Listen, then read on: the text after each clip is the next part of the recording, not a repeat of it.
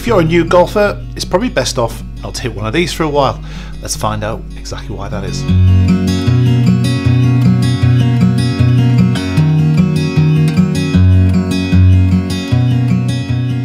So you've decided to play golf, what a fantastic sport it is, and you've decided that you're going to buy some equipment, or you're going to borrow some equipment. You're off down to the driving range to take a golf lesson or to hit some golf balls.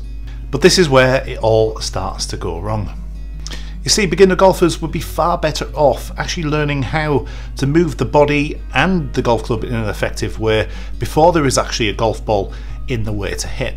When you're first presented with a golf club and a golf ball, it's actually very difficult to actually hit the ball initially, speaking from personal experience. And what tends to happen then, the focus very much becomes on finding a way to hit the ball, any way to hit the ball. The damn thing just won't move when you first start playing golf, and you'll just develop a technique that actually just allows you to hit the golf ball, and that's fine. But the real problem with this common scenario is that you're developing really ingrained habits that are probably going to last maybe even a lifetime. Whatever movements that you're making in order to make that collision take place between the golf club and the golf ball are being memorized, and with enough repetition it becomes very much ingrained and it becomes your default golf swing. Yep, and sadly, whether you like it or not, the subconscious is going to coordinate those same movements that you initially made when you're presented with the golf ball and you're going to hit it, and you make those movements by default, and there's not really a great deal that you can do about it.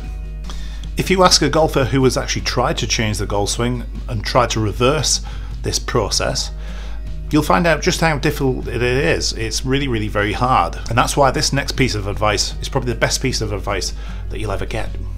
Don't hit one of these until you've developed a sound technique, both body movement and club movement, that will create an effective ball flight. We want the ball to actually travel X amount of yards in a straight line and up in the air. We don't just necessarily want to hit the ball. Obviously that's the objective when you very first start. You're just focused on trying to hit the golf ball. That's not the objective of golf. It's to propel it in the direction that we want it to go.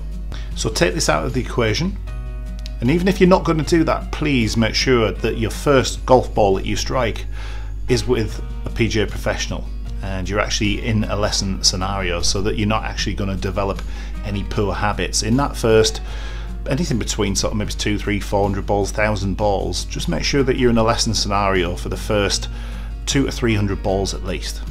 But again, not to go on, preferably develop your technique without this and then introduce the ball, and then you're going to start developing good habits, and then you'll have an automatic golf swing, a default swing, which is much better than what it would be if you started by hitting balls. If you've enjoyed this video, pass it on and share it to a beginner golfer that you know, if you're not a beginner yourself. Press the thumbs up button as well, press the subscribe button. I'll see you all again soon. Take care.